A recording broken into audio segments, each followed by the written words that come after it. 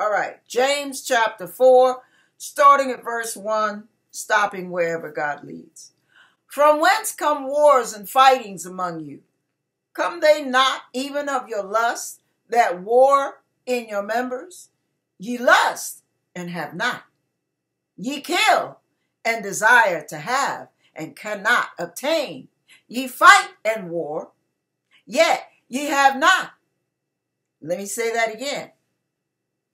Ye fight and war, yet ye have not, because you ask not. You ask not and receive not, because you ask amiss, erroneously, that ye may consume it upon your lust. Now, ye adulterers and adulteresses, know ye not that the friendship of the world is enmity with God? Whosoever therefore will be a friend of the world is the enemy of God. Do ye think that the scripture saith in vain, the spirit that dwelleth in us lusteth to envy? But he giveth more grace. Wherefore he saith, God resisteth the proud, but giveth grace unto the humble. Submit yourselves therefore to God. Resist the devil, and he will flee from you. Draw nigh to God, and he will draw nigh to you. Cleanse your hands, ye sinners, and purify your hearts, ye double-minded. I'm going to skip to verse 10 real quick. Humble yourself in the sight of the Lord, and he shall lift you up. One of the hardest things for us to do as a human species is, okay, let's say Lynn and I just get through having a little exchange. And Lynn, kind of gets on my nerves, and I kind of get on her nerves, and we're both getting a little hot up under the collar. And we say some things in the heat of passion. Which one of us is going to apologize first? Whoever is the most humble. Because when you're humble, it doesn't matter who's right, and it doesn't matter who's wrong. What matters is reconciliation, forgiveness, love, appreciation of each other and our relationship. If Rashad drives his truck and bumps into my car and puts a dent in it, how will I respond? Now, as the Bible says, faith without works is dead. So I can say I believe in Jesus Christ. And the Bible also says the devils believe too. They tremble. But faith without works is dead. So if Rashad bumps into my car, puts a dent, puts a scratch, whatever, and I see him doing it, and I walk up to him, am I going to be angry? What's my response going to be? Am I going to cuss him out? Tell him what he did wrong behind the wheel? I was watching you. You weren't paying attention. What's wrong with you? Where'd you get your license? At Target? Or am I going to try to calm him down because he's going to be nervous, afraid I'll be angry? Am I going to calm him down and say, it's just a piece of metal, baby. Just long as you're not hurt, don't worry about it.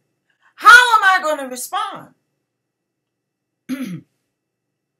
See, a lot of times, the muscle we exercise the most is what we're best at.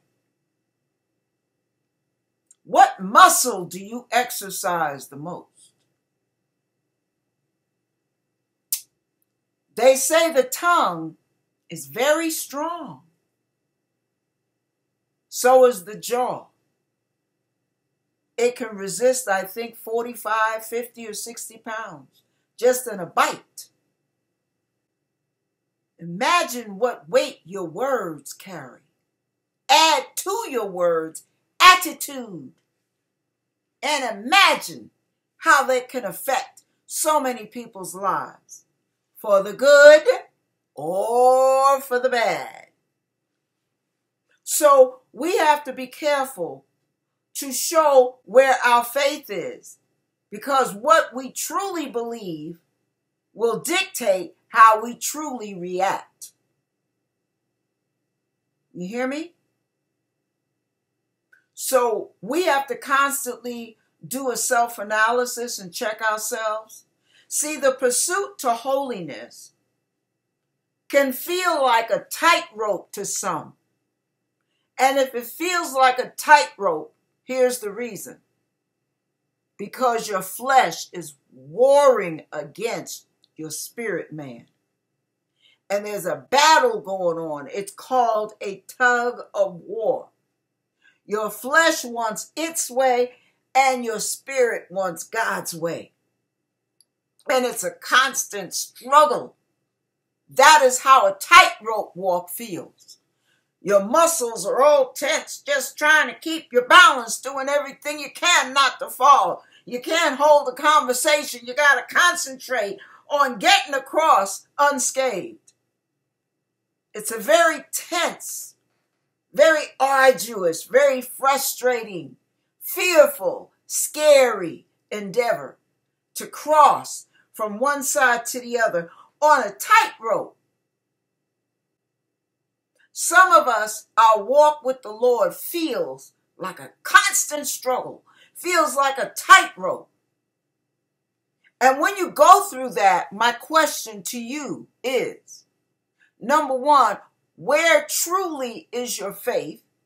And number two, what part of your flesh are you really battling with, if you were to really be honest? Now, I don't know. I'm just bringing the message. I'm delivering the mail. So I'm not all in your Kool-Aid, as Lynette says. I don't know. I don't have a clue. I don't even have a clue who this message is for. But when you find that life is nerve-wracking, that life hurts, that life is difficult, that life is frustrating, it's a major undertaking, oh my goodness, it's a major feat to overcome. What happens, oh, how can I say this, Lord? Help me with this. What happens is there's something in you that God is saying, that's what I want to deal with. I say all the time, the fewer the scars you have psychologically and emotionally, the fewer the things in life will bother you.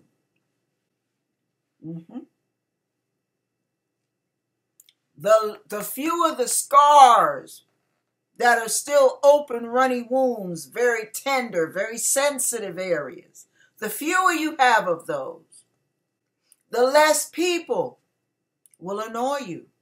The less people's words and actions will offend you. The more healing, the less pain. The more healing and wholeness you get from God, the less life bothers you. And it starts to feeling like you're sailing. You know that song, Sailing? I can't even think of the melody. I love that song. Imagine that feeling of sailing through life versus the tightrope. I cannot fall. I cannot look to the left and I cannot look to the right. And I've got to be very careful and, oh, don't distract me. Shut up. Everybody, shut up. Very difficult. Very difficult. And God wants us to have life, and that more abundantly, which means peace that passes all understanding. The joy of the Lord, joy unspeakable, full of glory. He wants us to get along with each other, not bite and devour one another.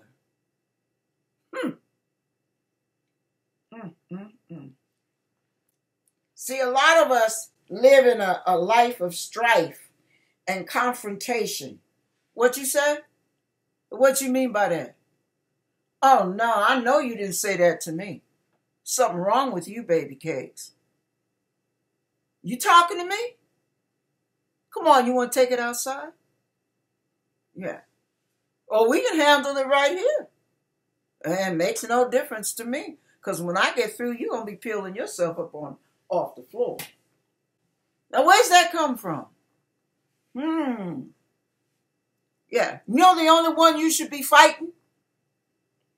DEVIL or SELF. Those are the two you ought to be fighting. You never should fight God. You never should fight each other. See, because the weapons of our warfare are not carnal, but mighty through God to the pulling down of strongholds. You see somebody's dander rising, they're getting upset. What should you be doing under your breath? Put up the firewall, baby. I bind that spirit in the name of Jesus. And I bind anger in me. I will not react. Cover me, Lord, in the blood of Jesus. Firewall, you're resisting the devil. What does the Bible say? You resist the devil, he will flee. That's what it is. See, this walk with the Lord is not just about a bunch of do's and don'ts, y'all. God stacks the cards in our favor. We've got all kind of little goodies up our sleeve that comes from the Holy Spirit, that comes from the name of Jesus. Supernatural power takes us way beyond ourselves, way beyond our own limits. But you've got to seek, search, read, pray, and ask. You have not because you ask not. I can tell Lynette and I can tell Matt, okay, you guys, look, I just went to the dealership. I bought 2 cars. You guys go to the dealership. Check it out. And you decide between the two of you which one, who's going to have what. Are you going to go to the dealership or are you going to say a pet talking out the side of her neck? I know she's joking. See, the way that you prove that you believe what I said is when you go down to the dealership. Check it out. Give him your name. Pat Love told me to come down here. And they'll say, oh, you're so-and-so. Come on, let me show you. See, a lot of things we don't have, a lot of, as I call that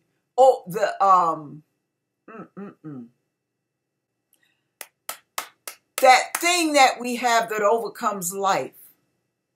If we don't exercise it, baby, that muscle atrophies.